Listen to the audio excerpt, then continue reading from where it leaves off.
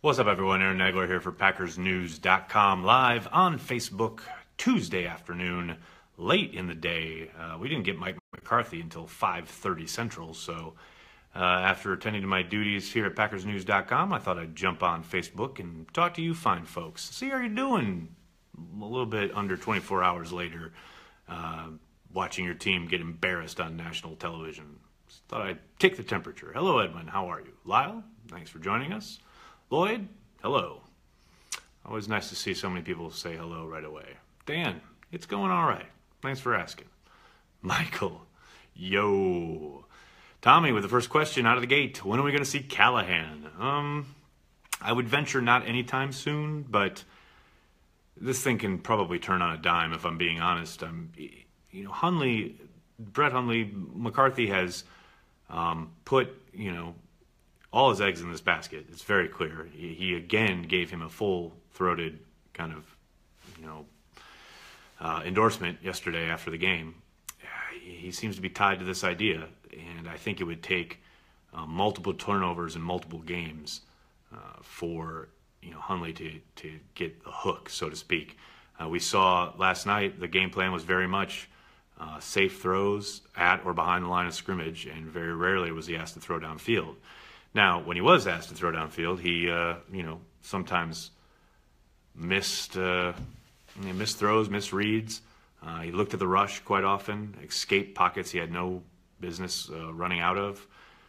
He's a young quarterback, and he's got to play live snaps. It's one thing to prepare him for weeks on end and to say, you've got 3 years invested in him, but nothing duplicates live reps. And he missed a whole summer of preseason, obviously, with the ankle injury a couple years ago, and that's showing up now. The lack of actual playing time. He's learning on the job, and that's why McCarthy has been so buttoned up with his offensive game plan. He knows if he opens it up, he's opening it up to a whole host of problems, the biggest of which would be potential turnovers with his young quarterback. We need to open up the playbook for Hundley if we want to win. It's a double-edged sword, as I was just saying. You can open up the playbook, but then you better be ready for a slew, especially against the better defenses, a slew of turnovers.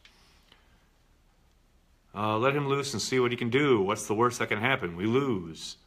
Well, that's one way to look at it. I would think you would want to give yourself a better chance to win a game. I'd trade Hundley. Well, Sean, I think at this point it'd be really hard to. Obviously, this year they can't because we're past the trade deadline, but even going into next offseason, unless Hundley seriously ramps it up here in the second half of the season, it's going to be hard to think that he can get much more than what they put into him, which was a fifth-round pick. I can't see them getting that for him at this point. Capers should be done along with McCarthy. Well, Richard, I don't think McCarthy's going anywhere, but I do think there's a very good chance Dom Capers could swing at the end of this season if he doesn't turn it around on his end of the deal. The defense looking lost for the second game in a row. The Lions not having to punt a single time is just about all the indictment you need. They looked a step ahead at every turn. They knew everything that Dom wanted to do, and they knew how to counter it. And this has been an ongoing thing with Dom Capers against the better quarterbacks in the game, of which Matthew Stafford clearly is one. His ability at the line of scrimmage to get them into favorable matchups and favorable, advantageous kind of looks, it happened throughout the game. Between him and Jim Bob Cooter, they ate Dom Capers' lunch all night. Zook was our most impressive coach on Monday. Zook. Yeah, Jack, I would kind of agree with that, actually. Should play Callahan, shouldn't have gotten rid of Taysom Hill. Yeah, I'm sure they're kicking themselves for Taysom Hill, but, let's temper the Taysom Hill would have come in and made a difference thing here. I mean, the guy made a bunch of plays primarily with his legs against third and fourth stringers. It's not like he was putting up tons of numbers with his arm against first-string defenses. I don't doubt that he would be a nice developmental prospect, but there's nothing to say that he would have come in and done any better than Hundley is. If things don't improve, you can double as Santa in December. Yeah, I said that. Said that to my girls just this morning. I told you guys I wasn't going to shave until they win. I could always earn some extra money as a Santa on the side in December if this continues. I can't believe it's week 9. We're talking about Joe Callahan. Well, you are, and we are.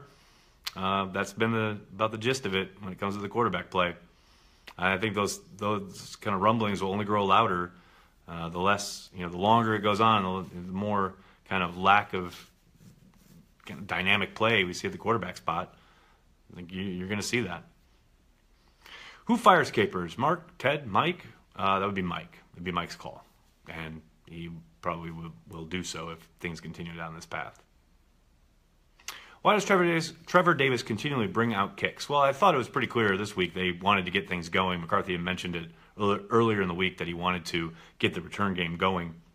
I thought the Lions did a really good job of kicking it just outside the end zone, so he had to field it at the 10, and then obviously he has to bring it up, and their coverage unit did a fantastic job. Packers will lose Sunday, says John Rahor. Any chance Callahan sees time versus the Bears? Only if Hundley is legitimately terrible in the first half, say 3 or 4 turnovers, then maybe. Mike is responsible for coaches. Correct, Ray. Hundley is horrible. Ryan has checked in. At this rate, you'll be able to double as Gandalf soon. There's more wrong here than Hundley. Neil, I couldn't agree more, and so does Mike McCarthy. I think their biggest issues are on defense, but you can't win games without scoring. And right now they have shown no ability to score. Their only times that they have been able to move the football is at the end of halves when teams are basically playing off and allowing them to move the football, just keeping them in front of them, at all times. It's one thing. It's great that they went into this no huddle and found a rhythm and got down and scored a touchdown. But they did that after the Lions had built a significant lead, and their defensive game plan completely changed. When the game was still kind of in hand and in the balance, they couldn't move the ball at all. We are ranked 27th. Woohoo! I don't know 27th in what. Ted, McCarthy, Capers, and the training staff. Bye-bye. Exposed. I wouldn't agree with that assessment there, Chris. I do think they're struggling mightily to get a win here. But don't forget they struggled mightily to get a win with Aaron Rodgers last year when they were 4-6. It was a 4-game losing streak. So it doesn't necessarily add up to your assessment there. Why was the press so soft on Mike? There was no criticism of defensive scheme or game plan. Man, I think you missed the press conference last night when Mike was unhappy with both of my questions. What is the best college defensive player? I have no idea. We have to be the most injured team in the league, not even close. Capers has been completely exposed as incompetent without Aaron Rodgers and the offense on the field and the defense on the bench. I kind of agree with that. Capers on the hot seat? Yes, Justin. Have Mike call Bill Belichick? Not sure why you do that. Balaga has played his last game as a Packer. It's a possibility. Rodgers ran the table. Well, Rodgers led the charge. He had some help. Young, agile, rushing QB in college. Maybe the O should use Hundley's strengths. A Kaepernick type of QB. Yeah, I agree with that in the sense that I think his legs are his best attribute. The problem is that's not their offense. I mean, they have some zone read stuff. They have some stuff that they can use in that regard, but that's not how their offense is built. They're not about to completely change it just for Brett Hundley, just because that's not Mike McCarthy's system. So I do think they need to lean that way. The other problem is getting him out on the edge, having him use his legs and rolling out, using bootlegs and stuff like that. He hasn't shown to be particularly adept at completing and making plays outside the pocket. He gets outside the pocket a lot, and when he runs, he sometimes makes plays as far as a runner. But as a passer, more often than not, I mean, we're hovering around 90% here. When he gets outside and looks downfield, he can't make a play. Now, obviously, some of that is on the wide receivers, not breaking loose, but sometimes it's about fitting a ball into a tight window. And he has not shown any kind of, desire to do that. Now, maybe he's under orders. Don't try and throw it downfield. You did see him make a couple of really scary throws where he got outside and then threw back into the middle of the field. One was incomplete and one was complete.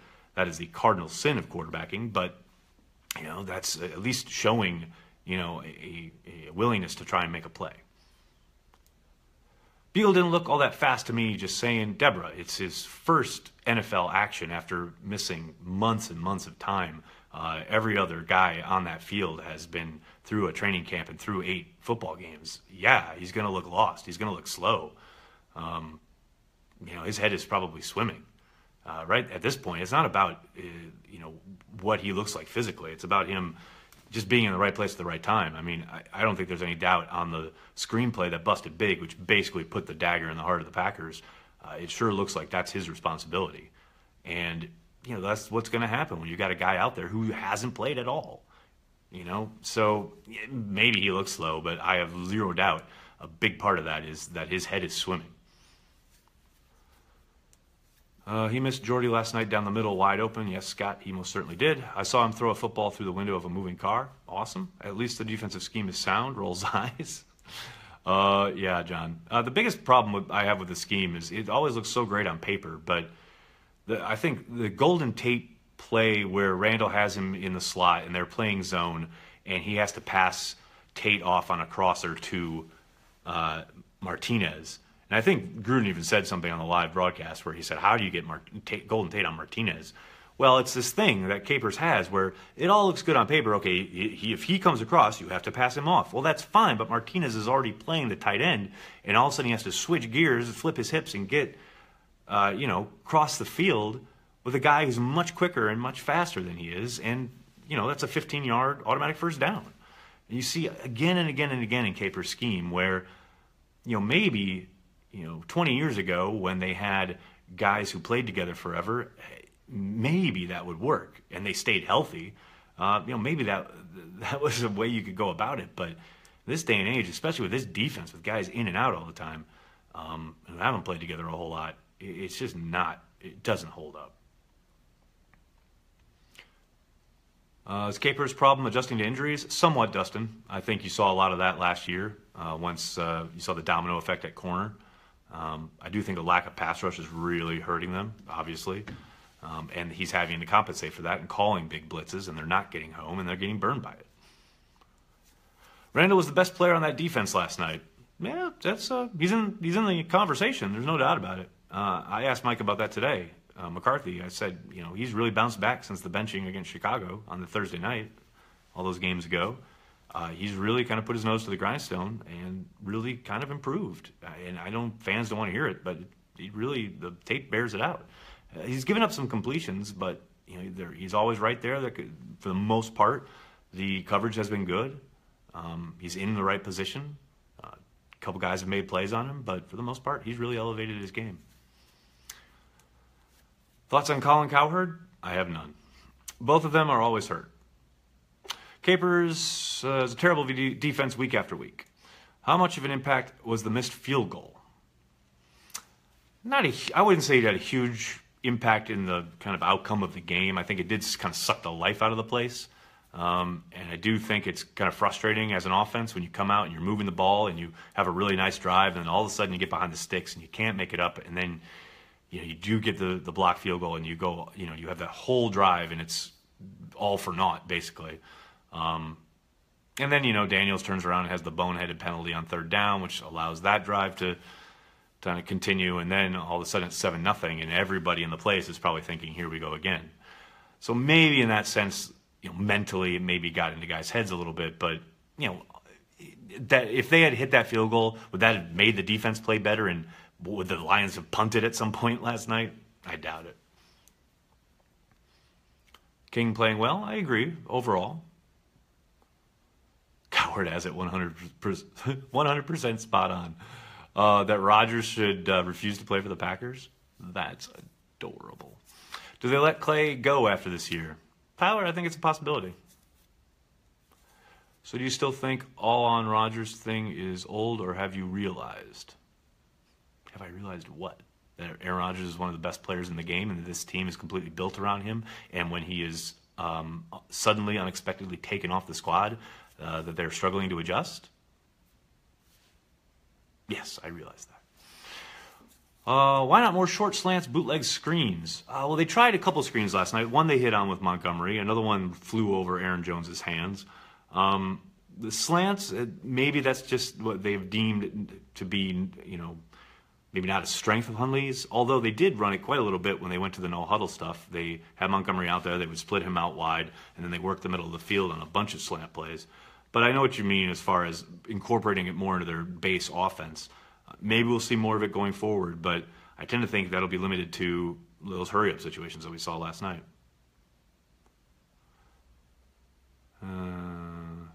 Has anyone heard from Clinton Dix lately? He has been invisible this year. Yeah, Bill, his play has really regressed. There's no doubt about it.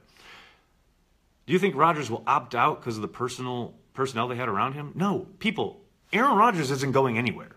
Aaron Rodgers already had all the leverage. All this idea of, like, he should use his leverage.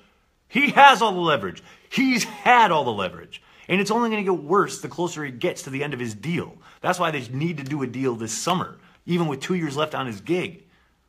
Like, this idea that Aaron Rodgers is going to suddenly, like, quit or leave or should, play hardball. Give me a break.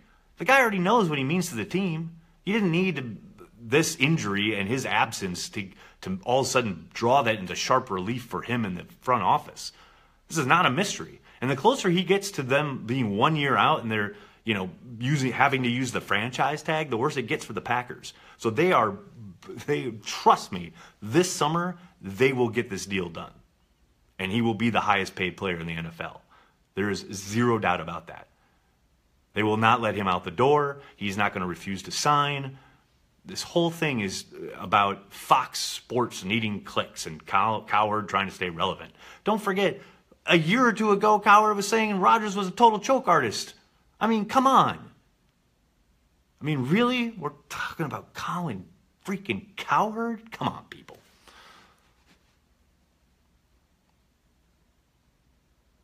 Rodgers is going to get so much money, there won't be anything left to sign Adams. Well, maybe. But, don't forget, this is why they're rolling things over every year. I mean, Packer fans get all upset when other teams are spending all this money the first days of free agency. The Packers don't spend it. They roll these things over, and people say, oh, they have all this cap space. Well, that's why. They've been rolling it over in anticipation of signing Aaron Rodgers. And along the way, they've left a little bit of room, wiggle room, to get guys like Corey Linsley and Devontae Adams under contract. Now, you got to wonder if Adams is like hell-bent at this point at hitting the market. Because the more he plays with Brett Hundley, the harder it's going to be for him to put up numbers. Now, maybe the Packers will sense something there and try and get him signed to a kind of hometown-friendly deal, something like Cobb had, where, hey, sign here for a couple more years, play with Aaron for a couple more years, and you'll have one more shot at a big contract down the road. Maybe he bites on that, but they have the maneuverability with their cap. Russ Ball does a great job in that regard. Jordy will restructure his deal to stay and keep Adams. That's a possibility. Is Mike McCarthy playing it safe or is Hundley tentative? Bit of both, Mark. He's not asking him to do a whole lot. The few times that he has kind of had opportunities to push the ball downfield, he's either been looking at the rush or has shown a reticence to push it down the field.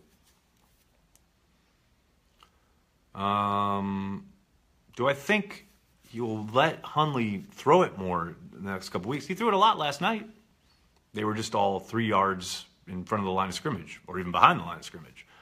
It's not a question of throwing it more. It's a question of what types of throws he's asking him to make. And right now, it's a lot of horizontal stuff, not a lot of vertical stuff. I think Rodgers does a Packer-friendly deal. No. I think he's going to get his. I do think he will be mindful of how big they allow his cap number to be. That was something they were really kind of they both agreed on last time around, where they made sure it never reached, where it was never kind of ballooning to take up a more than a certain number, a certain percentage of their salary cap. I do think they will try and be mindful of that, so it evens out year after year, where it never jumps and takes up a huge amount. What booze would you recommend to get through the season? All of it. We need to pound the ball, no choice. I could not agree more. And the decision last night to go spread and use Ty Montgomery and even Jamal Williams at times and get away from Aaron Jones blew my mind. To me, that is the way for this team can ever even possibly win, is to shorten the game, run the ball, keep the ball out of the other team's hands, because the more the defense is on the field, the worse it's going to be. I thought this was obvious, but apparently Mike McCarthy disagrees. Thoughts on Brett Hundley's gum chewing? I asked Mike McCarthy about it today because I seriously cannot remember ever in the history of my watching the National Football League a guy chewing gum during games. So I've seen guys chew it on the sidelines. I've obviously seen it in practice, but never during a game. I think maybe Cam Newton did it once early in his career, but Hundley does it all the time. It kind of blows my mind. Good luck in Chicago next week and safe travels. Thanks. Defense play calling getting stolen? Oh, I mean, do you mean like TJ Lang tipping things off? Maybe that. I don't know if that's what you mean, but I would doubt that had much to do with it. Just go back and look at what Jim Bob Cooter did to Tom Capers last year, and it's pretty similar. Do you think Capers is a good coach? Well, I think he's, he knows more about football than you or I will ever, know. He's forgotten more than we'll ever know. And I do think he was a great coach at one time. I do think the game the offenses have kind of adjusted to his style of defense, and he's had a hard time adjusting back. Why is Mike McCarthy playing Hundley so conservatively? Give him to the keys to the Porsche, not the minivan. Mike, I think, the fact that he is, especially 2 weeks in a row, tells you all you need to know. Especially plays like the one where Jordy Nelson is screaming down the middle of the field, and all he has to do is pull the trigger for a touchdown, and he looks at the rush, and it results in a sack. I get that people want him to loosen it up, etc., but I'm telling you, if and when that happens, it's going to be a turnover fest. They're not going to win a ball game that way. Oh, thanks, Adam. Very nice of you to say. We should get rid of Bulaga always getting hurt. I think you mean hurt. He is always getting hurt, but he plays well when he's in there. Looked the same as we did versus the Saints. Yeah, Luke, it wasn't very different. Maybe some of the window dressing was a little different, but man, it was very similar. At least we will have an easier schedule next year. There's the bright side. Thanks, Jeff. Turn Rodgers into metal like Wolverine. Yes, infuse his bones. Who are they going to replace Bulaga's spot? Sounds like Justin McCray will get first crack at it. He did suffer that ankle injury right at the end of the game, but it sounds like he should be okay to go. Won't really know until tomorrow when we get our first injury report. If we lose this week, time to look toward the future. It's never too early. Can Aaron Rodgers win MVP while on IR? We have this conversation seemingly every year when big guys go out and their teams struggle without them.